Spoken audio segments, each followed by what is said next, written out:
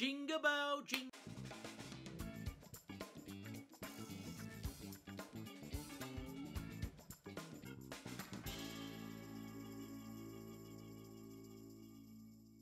Hey folks, welcome back to my channel, and yes, we're going to be doing another tinsel project. So I've still got loads of this tinsel and I thought, let's make another Christmas project. Got some tinsel left, we've got some gold, we've got some silver, and we've got some red. Although it's not quite the same as this, it's still kind of tinsel. So I thought this would be really cool in a project. Maybe like a bowl or a pot or something. But I'm thinking maybe somewhere on the lines of a bowl, I think. Haven't made a bowl for a while, and hopefully this one will be really Christmassy. So got this red bowl, and I reckon this will be perfect for the job. If you hadn't noticed as well, I've also had a bit of a haircut. Trimmed a little bit off here, trimmed a bit off there, and a bit off my beard. Surely that knocks 10 years off me, right? So what I thought I'd do is get the tinsel put in here. We're obviously going to be using some resin. Again, if you want to know what resin I use, it's an epoxy clear resin, and I get it from resin4art.com. Based here in the UK. It's a fantastic resin. I've used it for a long time and it's really, really good stuff. Link is below. So I thought we'd stick some tinsel in here, stick some, oh look at that.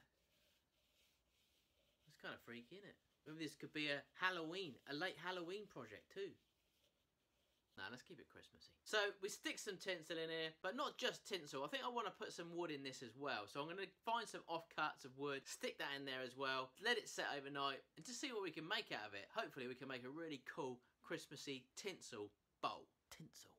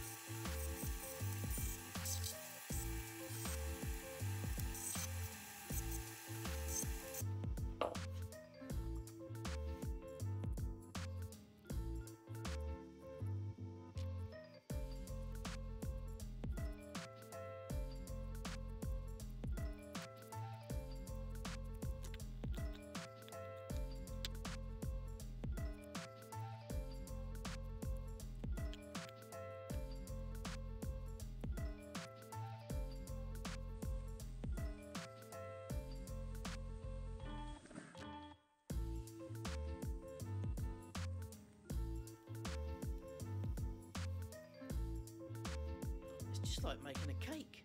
I love it.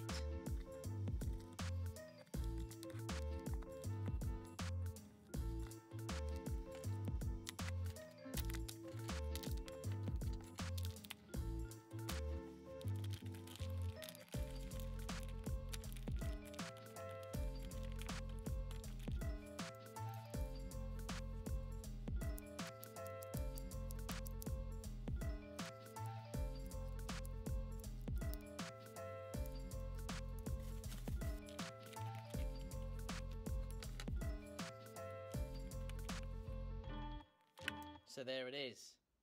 Looks lovely. Kind of looks a bit like Christmas pudding. Yummy. So now we're going to pop some resin in this, leave it to set overnight, and hopefully we can make a funky looking Christmas bowl.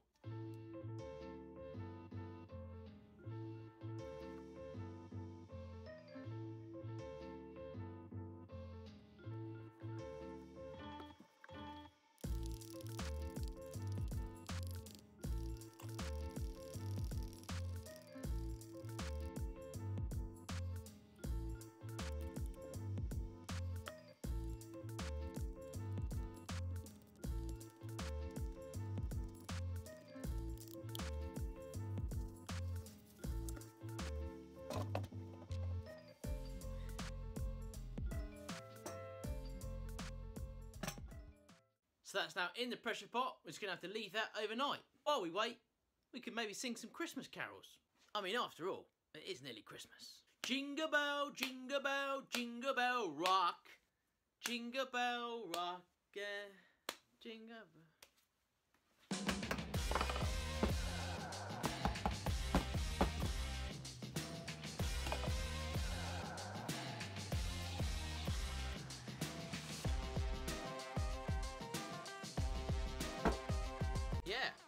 pretty pleased with that so far. So let's get it on the lathe and see how this is going to turn out.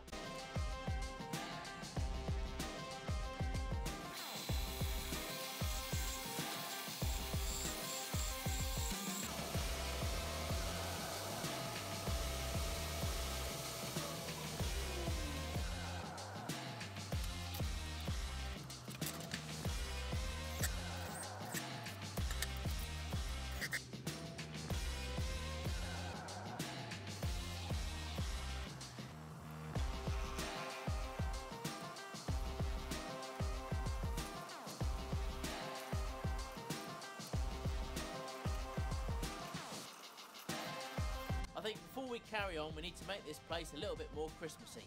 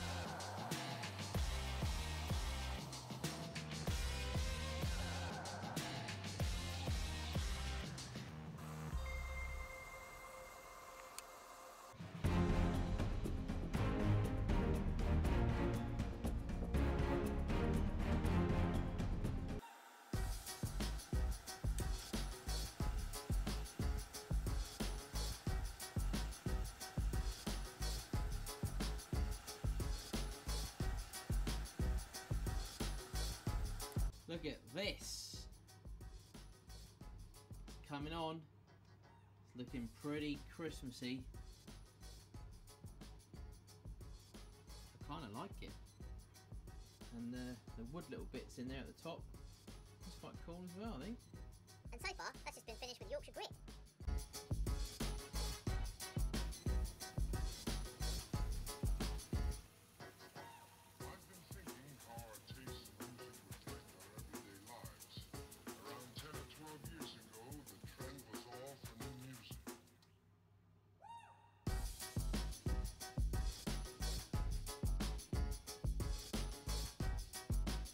This stuff is absolutely awesome, especially for resin work.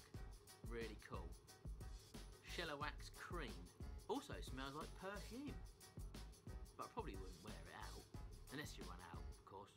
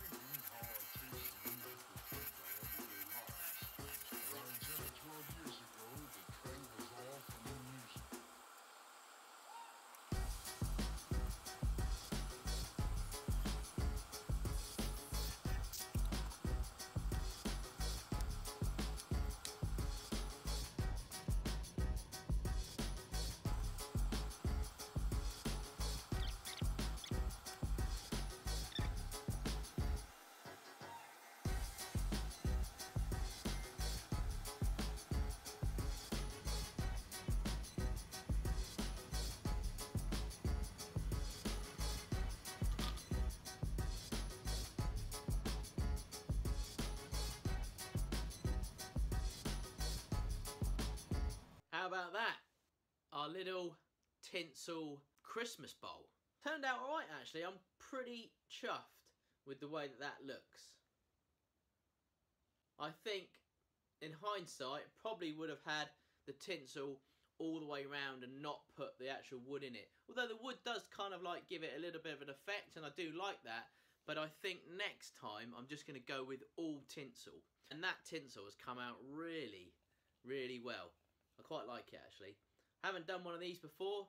Haven't seen one of these before. So hopefully it's a unique piece. That's always what I like to try to do, is come up with something a little bit different for you. And I hope this is a little bit different. So you can just about see through there as well, which looks like quite nice. You can see through. This resin is beautiful. It really does turn out really well. It's really clear on the bits that you need it to be clear on. Look at that. I mean, it's almost like glass. You could probably shine that up even more than that. But again, you know, you've got to be pretty patient. You've got to keep sanding and sanding and sanding. I'm not very patient. But I sanded it back quite a bit. I didn't put any micro mesh on it, but I probably could have put micro mesh on it just to give it a bit more of a shine. But this resin will come up like glass if you really wanted it to. It's actually not bad finish. And I finished it with the EE Ultra Shine, as you saw, which is like a cream that works really well with resin. So yeah, I'm pretty chuffed with that. You can put sweets in it as well, like that. Anyone for roses?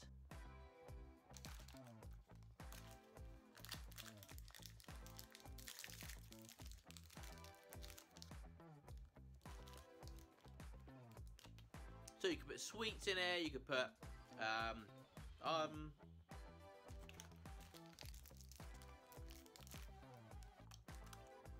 roses, quality street, heroes, any kind of sweets. You choose. Put that on the table at Christmas time, that would work a treat.